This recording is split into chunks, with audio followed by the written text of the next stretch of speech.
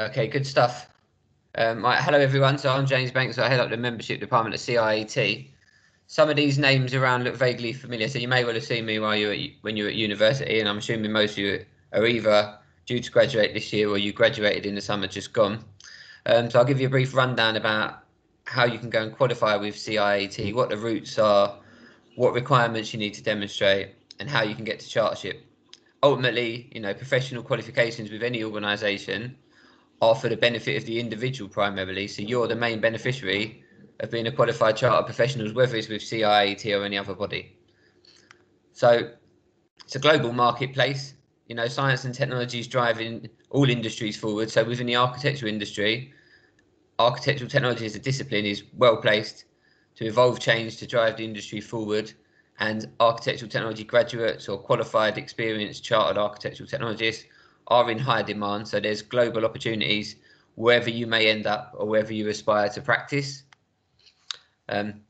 Sometimes a picture paints 1,000 words. So I always use this slide because people always ask me, "Oh, James, what's the general difference between an architect and an architectural technologist in their viewpoint and how they perceive a building?" This is quite a good image because on the left-hand side, you've generally got an architect's perspective. It's the initial design concept. This is a aesthetical look at the building. It's how it's going to sit in the environment and how it's going to look. And then on the right-hand side, you've almost got the analytical viewpoint of an architectural technology professional. You're sort of going to start breaking that building down into the science and technology that are going to enable it to meet the project parameters and end up similar to that computer generated image on the left-hand side. Always remember, technologists can be strong on the design side and architects can be strong on the technical side. So there's a lot of cross-fertilization between the two disciplines, and generally in practice, you'll work quite closely with the respective professions to enable the project to be delivered in an efficient manner, in a professional manner, and against the requirements of the client's brief. So joining and qualifying. So most people, I assume, either are a student or were a student or a student that should upgrade to associate member. So student membership is free for the duration of any studies related to a career in architectural technology. Once you graduate, you should upgrade to the next level, which is your associate membership with CIAT. It's a 5-minute process to upgrade to associate, and you can do it through our website. If any of you were a student member with us and you graduated this year, then there is a promotional upgrade incentive rate to help you in your first year in practice. So it's £145 instead of £200 to register as an associate member. And you just do it through the website. And if you email me after this event, then I can send you the promo code to put in on the application form. But it's only for registered student members that upgraded this summer for this year, and or if you're going to upgrade next summer, then obviously you can get the rate next summer. So associate member is sort of your stepping stone. You're going through the spine of CIAT. So you're going the student, if you want to put a better analogy, is the football team. Students in defence, you're coming into midfield as an associate member, and then your end goal or your end aspiration is to be the striker and get your chartered status. So you're going to follow that standard spine within CIAT, student, associate to chartership. A lot of graduates say to me, "Right, James, what's the standard progression for an AT graduate?" And it's a fair question. I would always say to you, everyone's slightly different. You're all going to work in different spheres of the built environment. You're all going to have slightly different strengths and weaknesses. You're going to have different opportunities with different employers. So ultimately, it's as long or as short as you feel it's necessary for you to submit and apply. But as a general rule, you study 3 years for a full-time degree. Then you go out to industry as an associate member and you build up your experience, putting into practice the knowledge you've attained through your degree and developing that against real life examples through project delivery. And then over a course of time, which could be a minimum of 2 years post-graduation to anything through to 5 or 10 years, then you can be in a position to submit for chartership. So I know graduates with 2 years good experience from a good employer that's given them a good exposure, they've been able to become a chartered member in a total of 5 years. But it might take you 3 years, it might take you 4 years. It really is as and when you get that experience and you feel comfortable in your competency to submit and attain your chartered status. But this is the standard progression mechanism for an AT graduate. Obviously, benefits or advantages of being registered or a member is quite a subjective one. Everyone will see different benefits of why they might want to be affiliated. Your employer might want you to be a professional member with CIAT at whichever level you are or you're working towards. Obviously, we're here as your umbrella representative body for the profession and the discipline. So we set the standards for education, practice and professionalism within architectural technology. We've got approximately 10,000 members and affiliates, and therefore we have a stronger collective voice than you as one individual architectural technology professional. So we are here as your representative body. We provide guidance and information when changes in legislation are coming. When there's consultations on changes to building regulations, again, we're here to represent you as a profession, and any views will be welcome, and they'll always be sent out to members to engage and get their viewpoints on it so we can consolidate our response to government. Obviously, there's CPD and site visits. There's networking, professional and social, to help you build your own network within the built environment. Obviously, there's the chartered status that has its recognition and parity with any other chartered professional within the built environment. We try and give you support and guidance to qualify. We've got specialist qualifications available in time.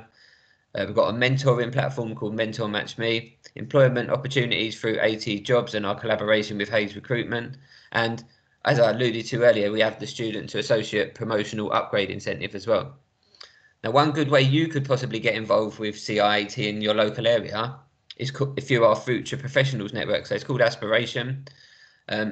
And is designed to be a conduit for student members or graduates or future professionals or those about to qualify to have a voice, to steer CIAT in their local area. And we will give each region a set budget to invest in events. And you can cross-collaborate with other organisations like CIOB Novus, RICS Matrix, and have joint events. And it's designed to be a mix of professional and social with a bit of fun, to help you build up your network within the discipline. So whichever region you might fall into, you will have an aspiration chair. You may well have some other people on the committee, but I know all aspiration groups generally would always welcome more people to get involved with their local area and help drive it forward for the benefit of everyone who's an aspiring professional within architectural technology. So to qualify as a chartered member, the route that the majority take is what we call the professional assessment, and is cross-referenced against a document called the Professional Standards Framework. So in the group chat, there should be a copy of the Professional Standards Framework that you can access, and there should be 2 graduate examples of how they've demonstrated their experience against the professional assessment requirements. So anyone with a CIAT accredited honours or master's degree, so you should know if you've got one of those, stage 1 educational standards, you're exempt from that section. You don't need to answer it. We know you've got the knowledge and understanding because you've graduated with our accredited degree qualification. Stage 2 is your practice standards. So this is an assessment of your work-based experience, and you will need to build up a portfolio to show the range, breadth and depth of your experience that you've attained within the built environment or within the architectural project delivery process. And the 4 areas defined within the practice standards are designing, managing, practicing and self-development. Furthermore, stage 3, where we assess your professional standards, which relates to code of conduct, professional ethics, continual professional development, knowing your limitations and the like, that is covered via a professional interview, and they're all being held remotely at the moment. In an ideal world, they'll be face-to-face because it's better for you and it's better for the assessors. However, needs must, and they can always be held remotely anyway. And as I alluded to earlier, so chartered status, so whether you're a chartered architectural technologist, a chartered engineer, a chartered accountant, whatever it might be, by having that accolade, it's a globally recognised standard of your excellence, and it benchmarks your knowledge, your experience and your professionalism. So it's almost like a global currency of professionalism that will enable you to have additional opportunities in the future that should make you more employable, and also enable you to have a more healthy salary and remuneration package. You know, the more experienced you are, the better qualified you are, the more in demand you should be. So it's in your interest to get that qualification. So I don't know whether everyone in this chat has an accredited degree. So just in case you don't, so let's say you've got an RIBA Part 1, or you've got a construction management degree, you're not exempt from our educational requirements because it's not an accredited program. So we don't know the module content. So you're going to need to extrapolate and draw out your knowledge and understanding of our respective requirements outlined in stage 1, where and how you've got that knowledge. So you can refer back to the academic qualification and the module content. You might have an alternative professional qualification. You might have done some CPD or some training courses. You might have read some articles or manuals or literature on the subject, or you might have picked it up through your career from your colleagues.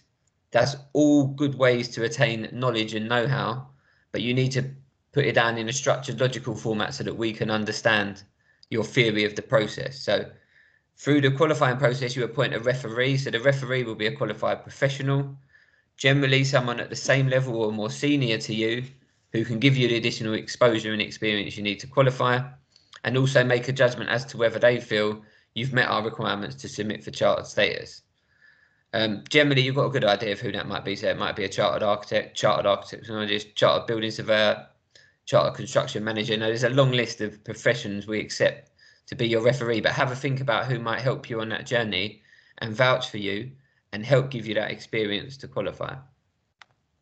So the main crux for most of you is going to be your stage 2 portfolio. So that's your practice-based evidence, really, that you're going to build up either through your year out at university, whether you studied part-time and wherever you're working at the moment. You need to start recording projects you've worked on, what projects they were, what you did in those projects, why they're relevant to our requirements, how you did it, and provide documents to prove it. Now, when I say documents to prove it, it's all well and good saying, you know, I designed this scheme from inception through to completion, I dealt with every stage. That's fine, but you need to prove it. So you need to show us the initial design concept if you're involved in that, the presentation to the client, the agreement with the client. If you submitted and were involved in a planning application, we need to see the whole planning application package. If you did a building regulation submission, we need to see all the evidence you've submitted to ensure that that package was appropriate. If you had to comply with CDM, well, you will have to comply with CDM, but if you're involved in the CDM process, you need to provide evidence of that. Developing a specification, contract admin, stakeholder liaison. This is all stuff that you probably do every day, but you need to start building it up into a professional portfolio to show us the range of your experience within architectural technology and the architectural delivery process. Now, the idea is you appoint a referee to help you through this process. So there might be things that you don't do now, but you want to do in time. And the idea is you work with this qualified professional to have a structured development program so that over a set period of, say, 12 to 18 months, you've got exposure and experience in your workflow to enable you to submit to become a chartered member. But ultimately, you need to keep a note of where all this evidence is kept, and you should be keeping it electronically. Whether you do that on a Dropbox folder, WeTransfer, just on your desktop or on a USB, that's really up to you.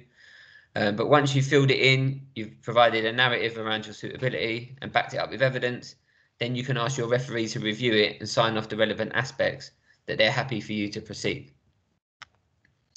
Another question I generally get asked from some technology graduates is, you know, James, our practice doesn't do the whole project process from start to finish.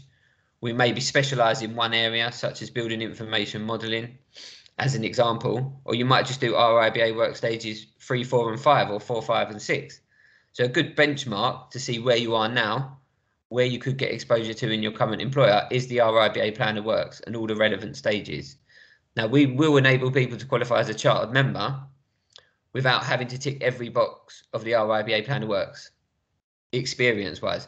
You do need to have an awareness of the relevance of your role within your organisation and how that fits into the plan of work puzzle, and that we just do 4, 5, and 6, but these people or these professionals do the earlier stages, and this is my awareness of every stage and how that affects what I do and what I deliver. Another question I always get is, well, you know, what sphere of practice could I put forward? So when we're talking about practicing in stage 2, you could hone in on historic building conservation. You could have some experience in interior design. You could be particularly skilled in sustainability, or you might specialise in project management. These are all facets of practice that you can implement into the stage 2 practice standards of designing, managing, practicing, to show your portfolio and your skills. On the flip side as well, to make your application stronger, you should try and provide a range of different building typologies you worked on. So all of these areas of buildings will have slightly different client requirements, regulatory parameters, and different skills that they test you in. So the broader range you can provide within your professional application for chartership, the stronger your application will be. So if you primarily focus in residential, but you've got some retail and some commercial with a bit of leisure, all of that will make your application stronger, if you see what I mean. it's almost like a pick and mix. You're going to cherry pick what you feel best proves your experience in a certain area in a certain way. And the more you can add to it, the stronger your application is going to be with regards to breadth and depth of capability. The final stage before you become chartered. So you fill in your professional assessment application in your workplace. Stage 1, if you're exempt, that's fine. If not, you need to get your referee to sign it off. Stage 2, you will need to do that. Build up your experience in your portfolio. Once your referee signs it off, you send the professional assessment electronically back to CIAT. We look through all your evidence and your explanations, and we can make a judgment as to whether it's acceptable. If we're not happy first time round, we call it a deferral. We'll ask for further clarification or extra evidence of certain points, and you get to resubmit 3 times to meet the requirements to then be invited to interview. But if you pass first time round, second time round, or third time round at the portfolio submission, all of you will come through for a professional interview. And the paragraph underneath the bullet point summarise it quite nicely for me. Your professional interview is based around the information in your application, relates to your professional background in architectural technology, your knowledge and understanding of the project delivery process, your experience, your professionalism. So it's your interview about you, and there's no better person in the world than you to sit your interview, because it's about whatever's in your application. So the main thing I would say is make sure you're honest. We don't need to know everything. Nobody knows everything these days. It's about knowing your limitations. It's about knowing when to say, I need to find out for you. I will report back to you, and this is how I would find out. The code of conduct is quite clear on that. There's a suite of films you can see about the interview, member case studies at the level of what they're delivering, and the award films that will be coming out soon. And it lasts for 45 minutes. They're done via Zoom at the moment, and it's a 2-way engaged discussion. Rest assured, it is not a Dragon's Den scenario where they're literally trying to pick holes in everything that you say to enable you to meet the requirements. So it's a fluid, engaged discussion with your peers, and we just need to be confident that you're going to act professionally and ethically, and you're aware of the expectations under the code of conduct. Now, earlier on in my presentation, I said, oh, you know, chartered status is your qualification. So a good equation I always give to people is this. You're generally going to be employed to do a job, and you're going to get paid a wage on a monthly basis. Most employers will help give you the experience you need to qualify. A lot of good employers will pay your annual subscription fees to be a member. They will also pay your qualifying fees for you to become a chartered member. And at the end of that process, the main beneficiary is you, because you will then have your chartered architectural technologist qualification. So it's your qualification. You have to pay an annual subscription every year to retain that, like it is with any other body. And the only people that can take that qualification away from you are us, if you fall foul of the code of conduct and you're found in breach. But 99 times out of 100, that's not even an issue that you need to worry about, as long as you're acting professionally and in an ethical manner at all times. Also regarding, I did allude to aspiration earlier about your specific conduit to get involved with CIAT. So within a region, so give you an example, you've got the Greater London region or the West Midlands region or the Northern region, they'll have an aspiration group, and they'll also have a region which is generally the more experienced members, but the region and aspiration cross collaborate, and they get together remotely and in person and attend the same events. So the region have a budget, the aspiration group have a budget, so you have a local network of members that you can be more involved in and help push it in a direction where you would like to see it go. They both get budgetary support from CIAT. We have a national presence through CIAT and other roles within the Institute, and then we also have international support. So we have centres, which are collectives of architectural technology professionals around the world. So we have a Europe Centre or an Australasia Centre. And if there's certain areas where you'd like to go or know a bit more about, then we probably know members in those areas who are part of these centres that can help give you a steer on architectural technology in Australia as one example, or architectural technology in Hong Kong. So there's many ways for you to get support by being a registered member with CIAT. And obviously collaboration, I'm a great believer in collaboration. Collaboration is key. Any project you work on, you're going to cross collaborate with other professionals, whether it be a structural engineer, whether it be a specialist in a certain area, whether it be legal or statutory bodies, whether it be other clients or stakeholders involved in the process. You're all pulling in the same direction and you're all striving to achieve the same thing. So I'm not a big fan of working in silos, and CIAT likes to cross collaborate. So we've got collaborative agreements with the RIBA, the RICS, the CIOB within the UK. but other organisations around the world that would give you an opportunity to practice architectural technology in those areas and get some recognition for the skills and competency that you've got once you become a chartered member, which cover New Zealand, America, areas of Australia, areas of Canada, Scandinavia in general. So there's many ways that you can get support and assistance from CIAT. But I suppose the main thing now as graduates within the built environment is, have I got my associate membership? How do I get to charter status? What do I need to work with my employer on? And how long is it going to take me realistically to become a chartered member? That is pretty much my presentation. I said I'm here to help as much as possible. So my direct email's on the screen. I know I'm generally available. I'll try and make myself available. If you'd rather just speak to me individually over the phone, we can arrange that.